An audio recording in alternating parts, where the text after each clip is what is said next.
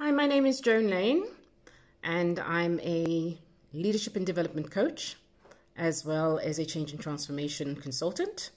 And my tip for you in terms of mental health care is take time to pause, take time to breathe, take time to really stop and just, even if you give yourself half an hour a day where it's half an hour for yourself, you need to dedicate that time entirely only for you so that you can just almost like iron out your thoughts, get clarity and quieten the mind a little bit.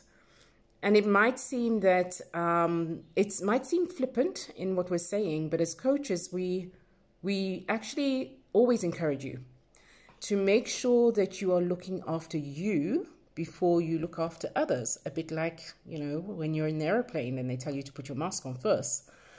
So putting your mask on first in coaching is really to take the time out so that you have at least 30 minutes a day to yourself. Go for a walk, sit quietly and read, but you need that quiet time.